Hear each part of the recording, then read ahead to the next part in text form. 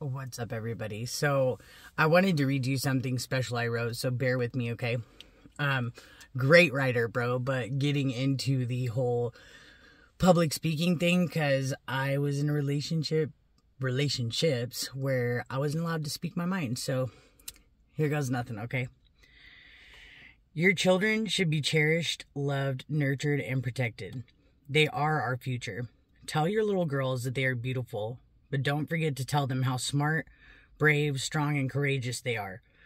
Because beauty is the smallest fraction of a woman, but these days the highest demand by society. Teach them to be gentle, graceful, loving, and kind.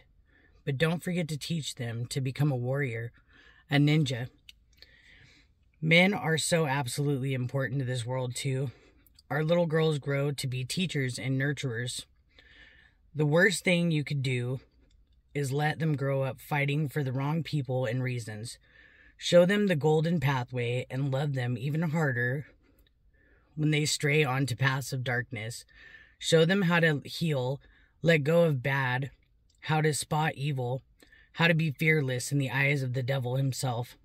Go out there today, all my mamas and daddies, and set that example, because when you think no one is watching, no one loves you, they do.